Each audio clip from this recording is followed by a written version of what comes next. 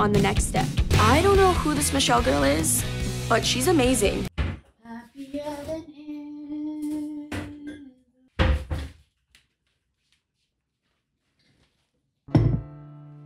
Welcome back. Oh my god, I feel like I haven't done this in so long I don't remember how to talk. Anyways, last week I posted a community tab asking you guys what kinds of videos you want to see me do because it's been a while since I've been on YouTube. Some of you guys said vlogs, some of you guys said Q&A, majority of people said you don't care. And then the other like 50, 70, 99% of you said TNS reaction videos. So we're doing a reaction video. It's been so long since we watched this. All I remember is that the last episode was the like James and Riley go on the bus episode. Riley had to pick up the costumes and James was there and James messed it up somehow. You must be wondering, Britt, where are you? My desk used to be like back that way and I moved it here so that I could see the view of the city behind, like my window. I have a window here. And that changed my positioning in the apartment, so now I don't have access to the green screen anymore, so I can't be in Studio A. Sorry. You guys ready to do it? Previously on the next step. I just realized I completely forgot to do the previously on the next step thing. So... Previously on the next step. I'm starting to realize now that this probably wasn't worth it. Anyways, back to the video. Is it okay if I step out early? Emily doesn't really know my situation. I have a job because it's the only way I can afford dance. This might be the episode that Chloe has to work at her restaurant and we like all go give her money or whatever. Spoiler alert. Sorry. I kind of saw a soft side for the first time. Oh yeah, that look. I hated that look that I gave on the bus. I forgot about that. Oh, now I'm remembering why I don't do this. Why I stopped doing this, because it's so cringy and I like am too self-critical when I watch these videos. And I shouldn't be because I was so young. It was my first acting job. I'm being too hard on myself. Okay, I'm gonna vow from here on forward that, is that the saying? This point forward, from this point forward, I vow not to criticize myself. I don't know that I can make that vow. I already know I'm gonna break it. Do you want, Oh yeah, these two dated! Weird combination. Oh, but then Emily like kind of falls for him. Yeah, sorry, I'm gonna stop saying it. I'm just gonna let you guys watch. Yeah. I'm really nervous because I don't want her to see me in my uniform. Oh my gosh, that's so cute how she's covering her face. Like if I'm reading a book, I'm reading a book, right? Like this is my book, like this. Like if you're Michelle, wouldn't you do this? But no, she says this. That's really cute.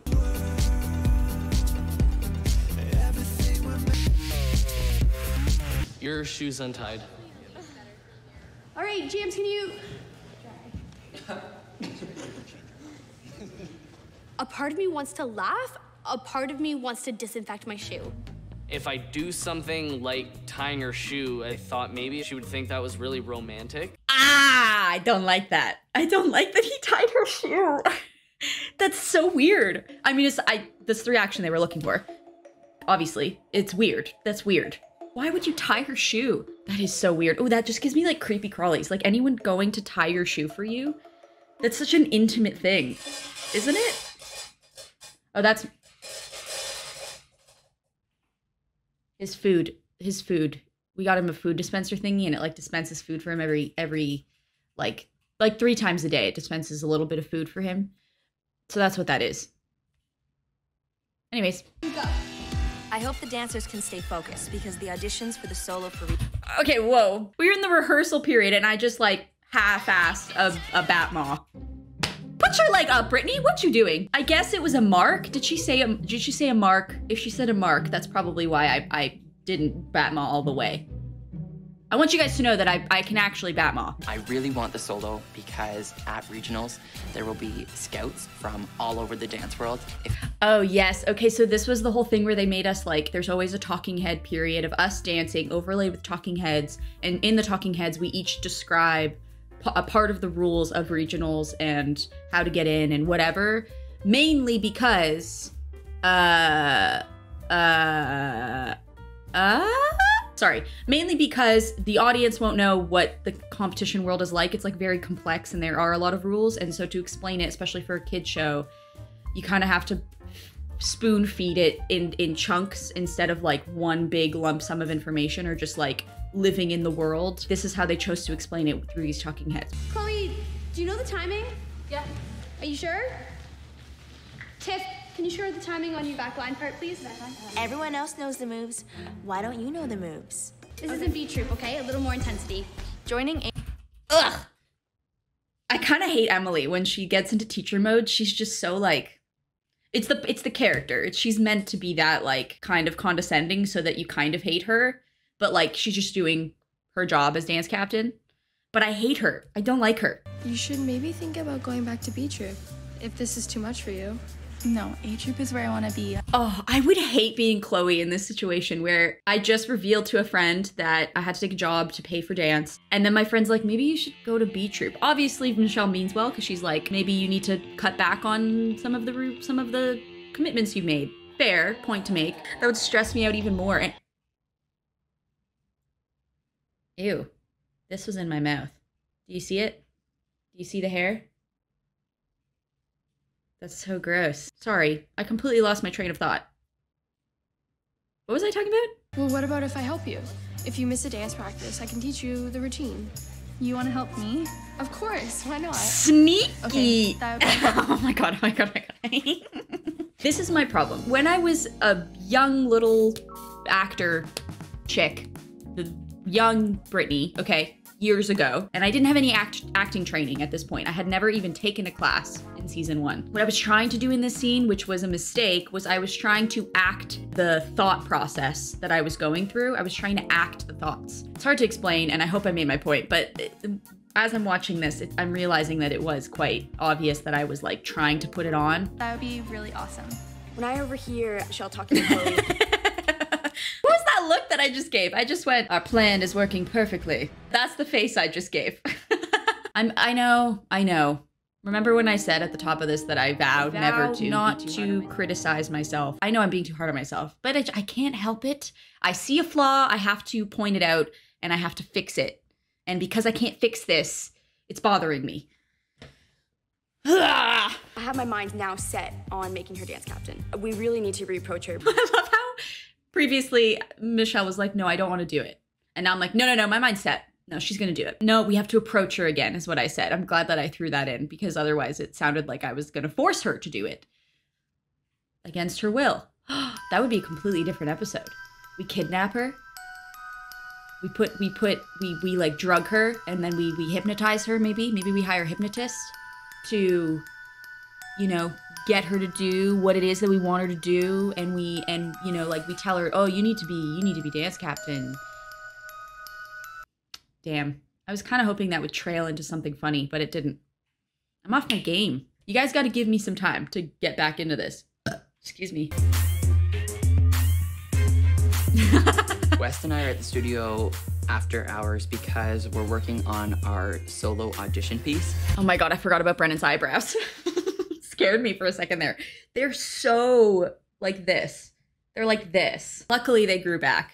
They look way better now. Something else I've noticed that the show does, that every kid show kind of has to do, or like family show that's for a younger audience, is that they will repeat information. When Wes said to Daniel, I have magic feet, and then they cut to his talking head being like, I don't really have magic feet, but I'm hoping that Daniel doesn't know that so that I can intimidate him. That's obviously what Wes's intention was, and we kind of knew that in the cadence and the way that he kind of said it, but they do it so that they can repeat information to the younger audience. Their attention span isn't as long, and they don't retain information at the same speed that an adult would. Talking heads is a great way to do that. Sort of like step the kiddies along, step the children along the episode. What's happening? Here's what happens, and then this happens, and just in case you missed it, that happened. Kind of spurring on my fire, I'm gonna work that much harder. Did you see Brennan's face? That shift. You crazy, Daniel. That's where the evil Daniel comes out, and then he becomes the villain next season, I think. I don't remember, but I know he becomes the villain at some point. Why don't you just tell Emily about your situation? Are you kidding me? I can't tell Emily what I'm doing. Are you kidding me? I can't tell Emily what I'm doing. It was way closer than I was expecting. You know what? I do miss the messiness of like the intentional messiness. It's messy on purpose. It's supposed to look almost like a documentary. And I miss that. I miss that. I feel like the next step kind of got rid of that style of shooting as the years went on because it sort of turned into a formula because it was way easier to shoot. We would have no time to film scenes. And so to get creative like that would be more and more difficult. It just like feels more like we're there. No, I'm covering for you. I don't care. It's fine. Thank you so much. Of course, no problem. Thanks. Of course. Okay, let's get back to this because Have you guys ever just listened to the music in the background? It changes throughout the scene, which obviously for anyone who doesn't know, that to change your emotional connection with the scene. So if it's a sad scene, they're gonna play the sad music over the top. For example, this was very inspirational and motivational. It was like, yes, Michelle is helping her friend out. A friendship, a bond has begun. And this is the start of that bond. And this is why Michelle's a better dance captain. And yeah. Excuse me. Whoa. Oh my God. Takes a lot of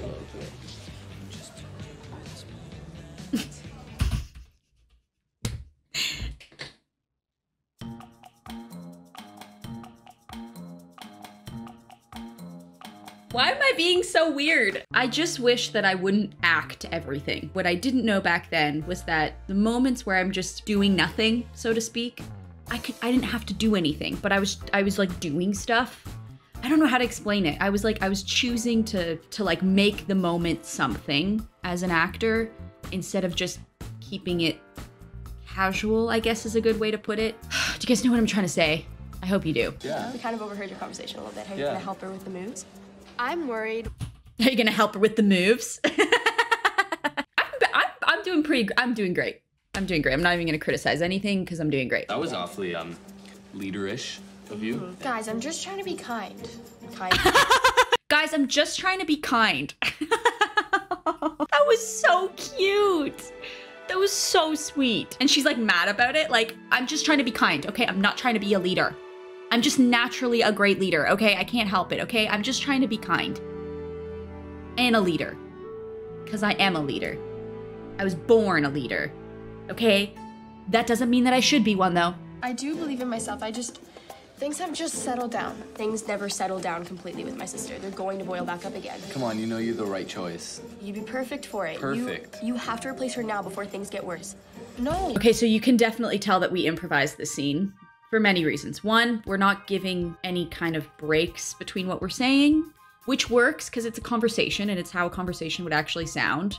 And I also miss that too. I like the like natural cadence of conversation that came from season 1 because we were improvising. Problem with improvising is that like when you're given dialogue, you're given specific lines that do a specific job that progress the story forward in a specific way. I think the reason why they got rid of the improv is because the writers know better about how to structure dialogue in the scene to get the scene progressing in an active way towards, you know, the shift that's supposed to be happening in that scene. And so that's why I can tell that this is improv and it feels very natural, which is good, but I don't know that, like, I'm just saying the same things over and over again and expecting different results, and nothing is changing. We're not actually convincing her. Now, what I would do differently is I would probably predetermine some of the things that I would say to try to convince her and be surprising at the same time, because that's something different. Is you want the dialogue to be surprising.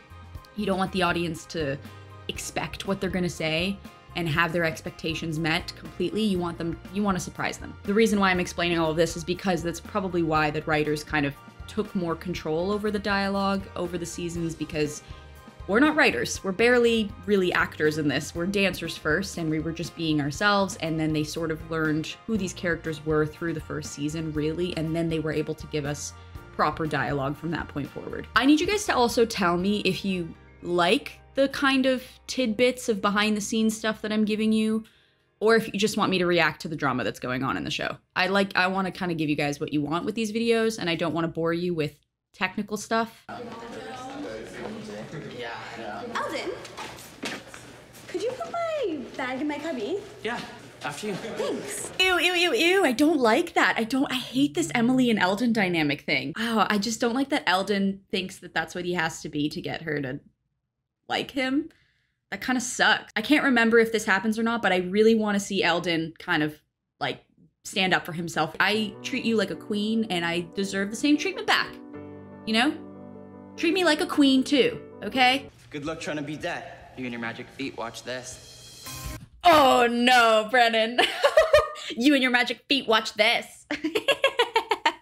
It works because Daniel's kind of an ass. I feel just a rush of anger, adrenaline, and drive. Anger, adrenaline, and drive. Why those three things, I don't know. And also he's so smiley in his performance. That's why I think that like two-faced thing works really well for Daniel, because he is hinting at this like deep-seated like frustration at the world because he's not getting what he wants. Yet he's also putting on this face of like, I'm really happy and excited and just driven. I'm just driven, you know? But there's like this under-rooted like weird demon. Daniel demon. I don't know, man. I don't know.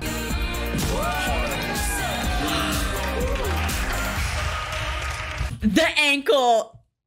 We have to amplify things for the sake of the drama and to like, again, really hone in certain story beats. I'm just gonna walk it off and hope for the best. I hope it's not too serious. We all know what happens after that. Am I right? The only thing that Brennan ever gets comments the most about on any social media platform is, how's your ankle, Daniel? But I would urge you all to go onto any one of his social media platforms, his TikTok, his Instagram, his YouTube. Comment as much as you possibly can. Britt wants to know how your ankle's doing. I want all of you right now. You could pause the video, do that. Thank you. Like, why don't we rehearse right now? I would love to rehearse. Oh yeah, I forgot Daniel's not about the drama, but is secretly the most dramatic out of everyone. Do you still want me to be dance captain? I'm sick of Emily's attitude, and it's time for someone to step in and be a true leader.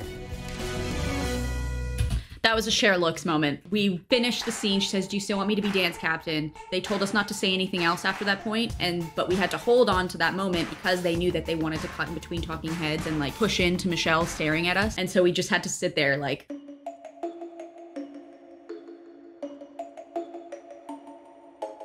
for a long time. Guys, I'm just trying to be kind. Again, I'm sorry for taking such a long break. I'm gonna try and get back to like sort of regularly posting. I can't post weekly again because I have other stuff going on and well, I don't need to explain to you. Thank you for watching. Next episode, I have no idea what happens. I genuinely am so lost as to this season and what exists in it. We discuss many things in this episode. We discuss some technical elements of like how and why they choose to put certain scenes into this. We talked about Daniel's ankle. We also talked about, you know, Michelle and Emily, of course, battling it out as per usual.